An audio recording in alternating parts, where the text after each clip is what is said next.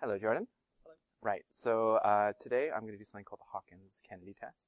And what I'm doing is I'm just looking for any sort of impingement, so becoming impingement in your shoulder here, okay? So I'll just do the test on you and just tell me if you feel any pain at all during the test, okay? So just grab your arm here. Any pain at all? No? No? Okay. So what I've done there is I've just taken my hand and placed it behind the patient's neck here. And this will basically just bring the arm up. And then this basically just kind of creates a lever. And then just using the end of the lever, pushing down, and trying to reproduce any sort of impingement signs here. So let's show that one more time.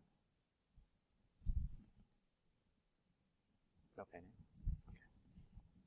Okay. Pardon?